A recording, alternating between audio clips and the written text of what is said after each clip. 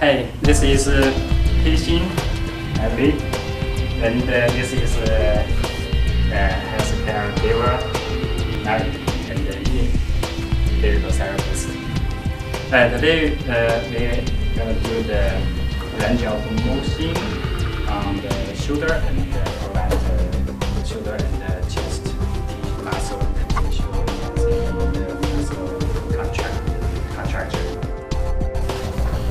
What we'll do is shoulder flexion motion. This means when patient is lying down, the therapist hold the hands of the patient and move until this position up as far as possible, and the patient can tolerate the pain as well. Okay, the next motion is extension. Patient is in the sideline position, and the therapist hold the patient's hand and then move backward until she can tolerate the possible. And back. Is abduction motion, and the patient is in supine position, and the therapist hold the patient's hand and then move horizontally from here to this position. One is abduction motion. Patient is still in the supine position, and the therapist move patient's hand to the outside of the body.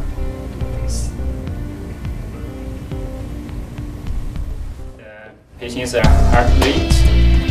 The technique is take the patient's hands and use these two fingers, touch the patient's head, and count 1 minute how many times the patient goes this. And also you can measure the regularity of the heart rate. Heart rate is measured when patient is lying down, and we count patient height, respiration rate. Inhale and outhale is once. Then we count the expiration rate for 1 minute. Blood pressure is measured when patient feel dizzy or sit up from the bed, and also when she doing exercise after or before, you can measure the blood pressure. Make sure patient is safe. The weight is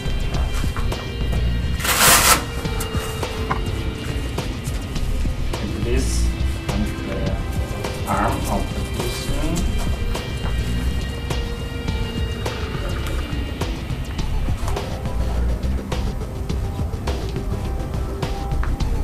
And then we give the pressure.